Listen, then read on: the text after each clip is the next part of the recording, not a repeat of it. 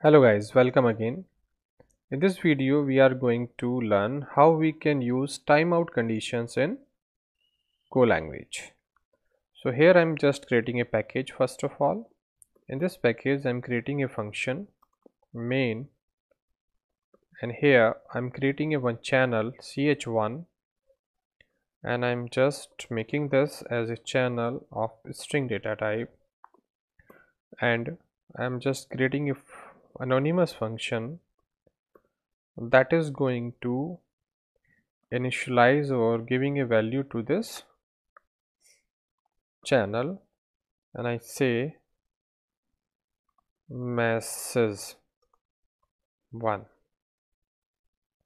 like this, and I execute this one, and I set the time also, that time dot sleep, and here time dot second like this. So after 1 second this will perform, and I just use the select case also, and here I say case 1 that resource should get the result from the ch1 like this, and I print this one in println. I say resource. Case second is again returning the time dot after, and here I say time dot second, but I am just doing multiplication of 2, that after 2 seconds, if the condition expire, means if 2 seconds happen and we do not get information from the channel, if this condition is false, then we can display println that message 1 timeout. Okay, and I run it, and you see that message 1 display, because that is time only 1 second and this is 2 seconds. Now in a second case, if I create one more channel, I say ch2 equal to make, and I say channel string type, again I just create one more function, and here I say time dot sleep, that is 2 multiplication of time dot second, and then ch2 we are going to message here that message 2 like this, and I'm going to execute this one also.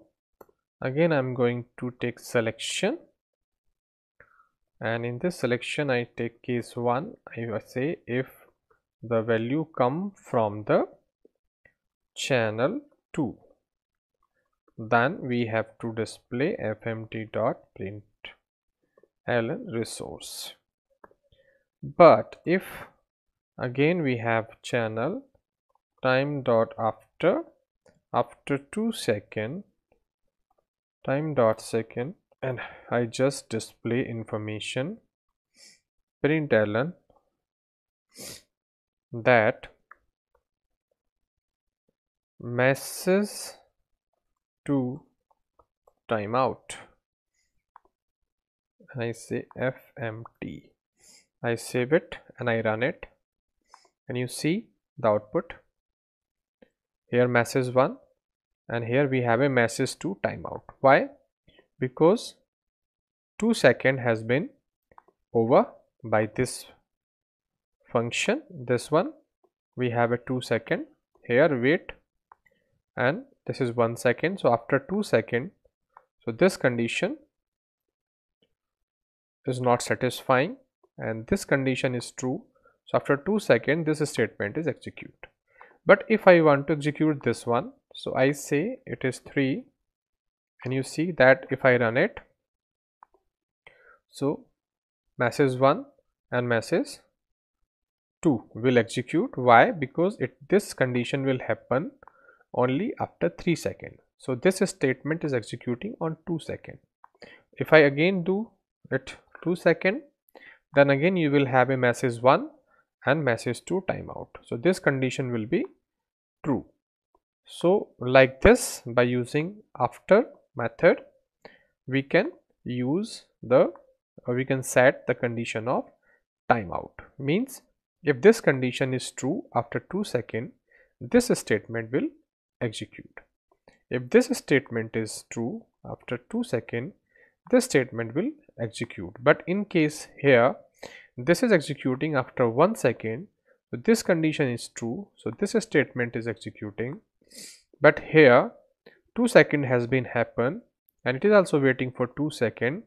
This is also 2 seconds, so this is true first, so this is displaying here. So this is the way to use timeout situation or timeout statements in Go language. Thank you for watching my video.